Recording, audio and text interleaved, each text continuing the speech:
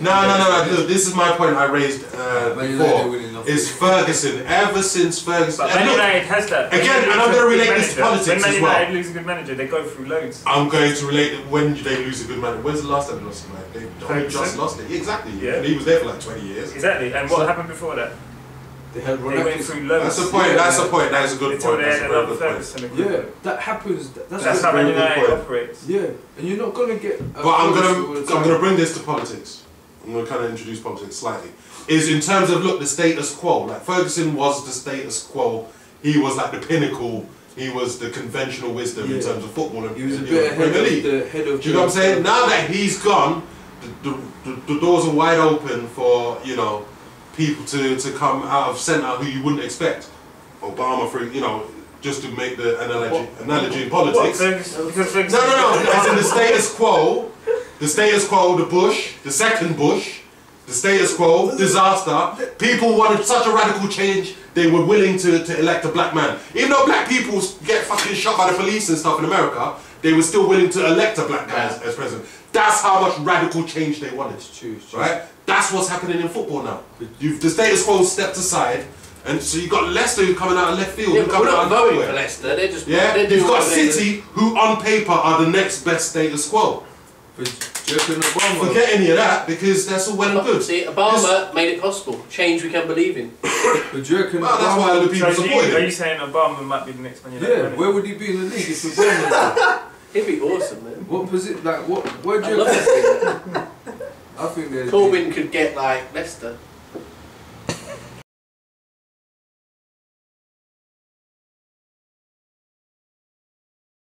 Bring it back to the football. Bring it back to the Premier League again. The status quo was stepped aside, so it's left the doors open for teams to be more competitive. I think Ferguson, one thing that he done was he was very old school in his tactics, but he was also like adapting to the new world. And he's a good manager. He's very good with people, isn't he? It's like Arsene Wenger. I mean, he's been like messed up by the stadium, so he's lost a lot of money, but he could probably be winning the league.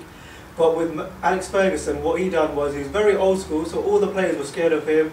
All the people higher up in Manchester were scared of him, so they gave him what he needed. And the teams were built as well. Yeah, he built teams and he won them. Who was it? Alan Hansen said you can't win anything with kids.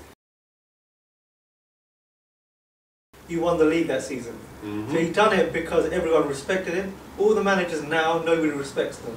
You got someone like Mourinho who comes in, and nobody. But I don't know if it's the manager's fault. It's the way the game is evolving. Yeah, it's with evolving the foreign ownership. into not just the ownership though. It's the money. Yeah. It's losing sight of football and concentrating too much on money. So sorry, go on.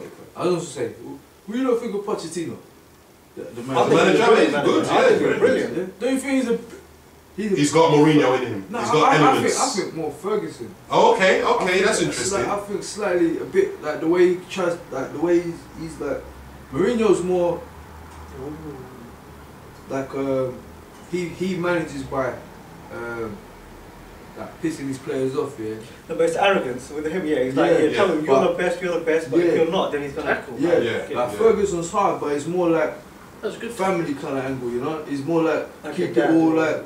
Yeah, we're Man United, and you know that kind of angle. Ferguson is like your old wise dad or granddad. Yeah. And Mourinho was like the cool uncle who everyone's excited about. Yeah. But if you spend too much time with him, he's not actually as cool as you thought he was. When he gets drunk in it, then exactly. You catch him on the night doing all these kind of drugs, and you think, whoa, you know what?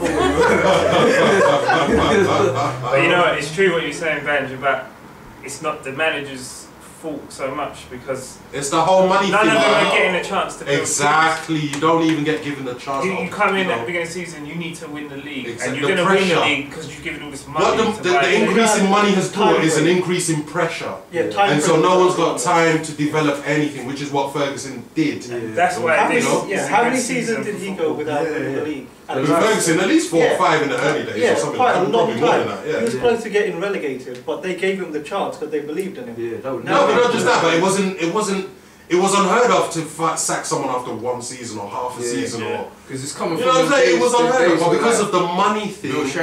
So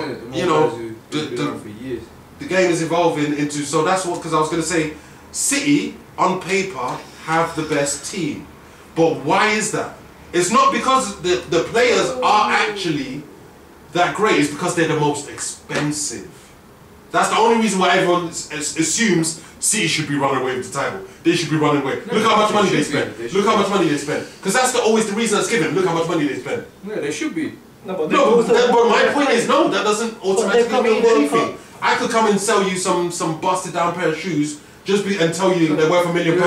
You've got £1 billion. You think, yeah, I'll just give you £1 million.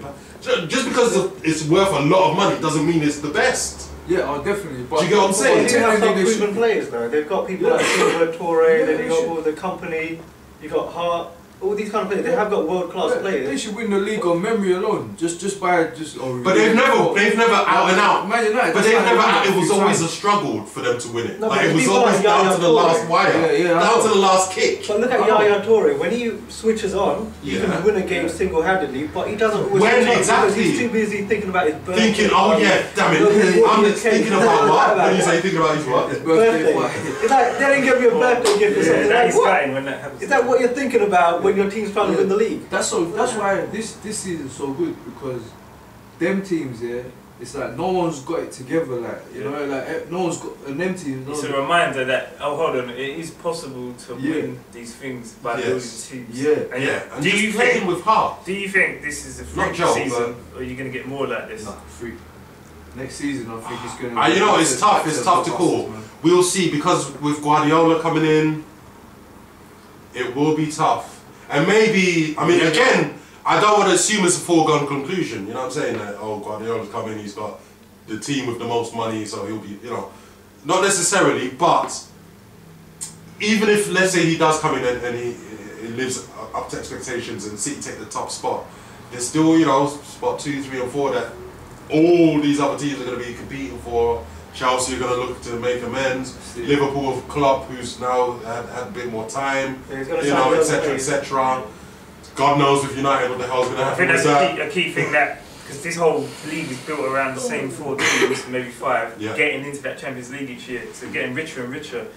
Now that is very likely to change for this season, and that whole model is affected by that. You know, that's the teams that get into those Champions League spots are the ones who are marketed abroad. Suddenly now all these people are going to be turning up wanting Walker's Crisp in like South Korea. It's going to it's a knock-on effect, and it's good. To be honest, I lost interest in football because it's become so predictable. It's just and this is a freak season. It got my attention towards the end, because you always get an early runner and everyone gets excited, but you know they get sucked up at Christmas. Like last season, who is it? Season before last. Oh! Just had a goal. Beautiful goal. Alright, let's wrap it up now. We've just had a goal. Everton just scored. Ross Barkley. On the 55th minute, 55:05. Everton won. Great build up. So as we're talking, I mean, this is the FA Cup. Let's hope that this season gets, you know, stays as exciting as it all. That was a great looping shot. Great looping shot. Let's hope the season carries on to be as exciting and as open. Yeah, how did you tip that? And let's take this as a metaphor, people. You know, ODTV. Fuck establishment, fuck conventional wisdom, Wow. You can come out of nowhere and make it to the top. Don't get Willow in trouble. Go Leicester, go Tottenham, and the rest of them. Peace. Wow.